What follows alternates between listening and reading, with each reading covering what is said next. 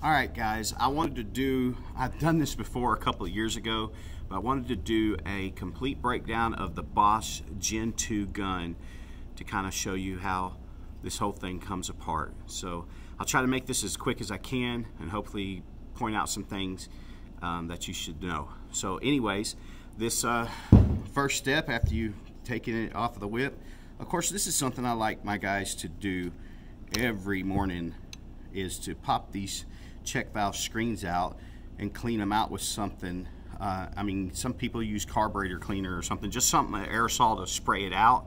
But once you do, make sure that you keep it separated. I like to tell them do it one at a time because these are not marked A and B. So you just have to pull it out, clean it out, and set it off to the side. But it's pretty simple how this thing is put together. It's just a screw here that holds a spring and a little BB in here. I'll show you that little BB.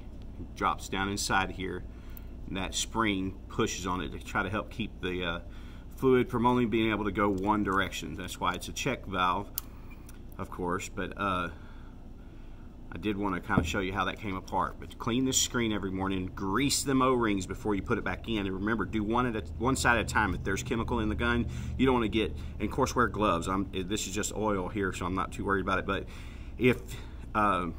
if you will, please wear gloves and do one side, change your gloves, and then do the other, because you don't want to get any residue of A over on the B side. So that's how we normally do that. I'm just going to kind of pop this other side up, and they're just stuck in there with, you know, the only thing that holds them down is the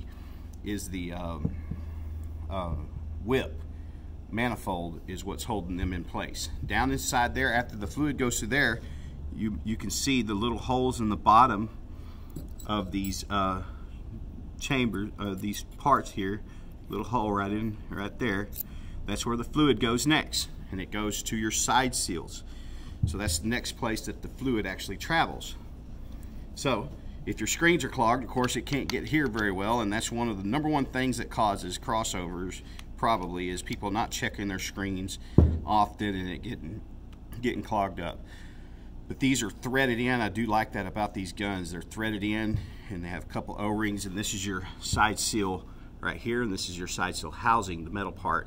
But they have this side seal tip here, and it simply just pops out. And if you do remove it, be gentle. I'm using a pair of pliers, but I'm being very gentle and just not grabbing it very hard. But it's simple little piece with an O-ring on it, and inside the housing is a little spring.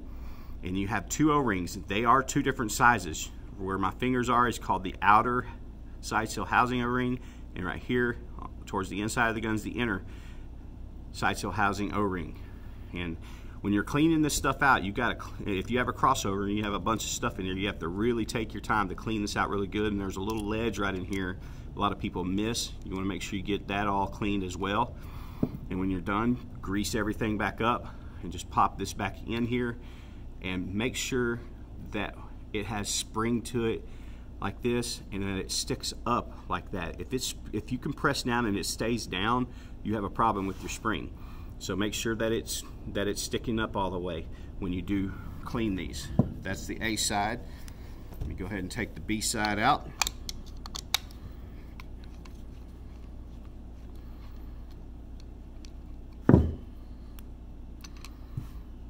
Same thing on it. No sense in me really taking it apart, but that's the B side. So your fluid, when it comes through that hole in the bottom of this part, it goes right between these 2 O-rings, fills that inside of that up, and it comes out the tip here.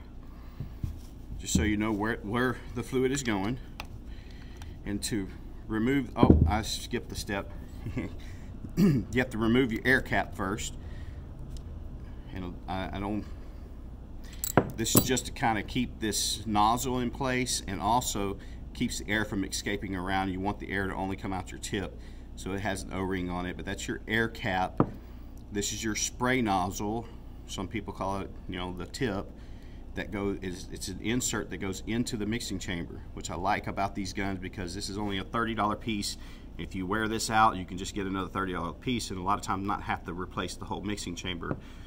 But if it was a Graco gun, you would have to buy the whole mixing chamber, $150. So after you pull the air cap and and the nozzle out, you just simply back these two bolts out right here, and that will remove the fluid block and expose your mixing chamber right there. This is the most people will have to go to in this gun, is getting to this particular spot. And if you ever are to clean this mixing chamber, you can actually leave it on there. You see the two small holes, you can actually see through it, but you can clean those two small holes with the drill bit they provide and clean down the barrel of it.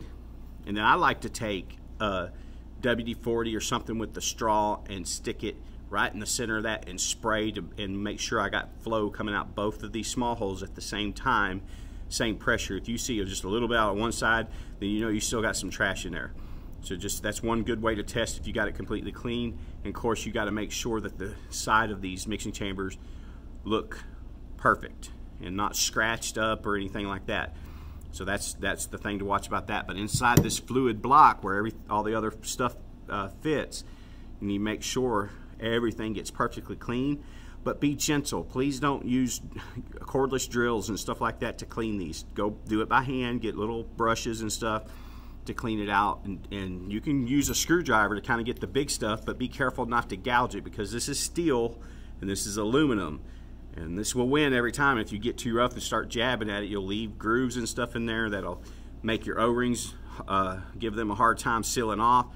But you just have to make sure everything is perfectly clean like you see in this gun before you put it back together, or otherwise you risk making another crossover right off the bat because an O-ring can't seal or something.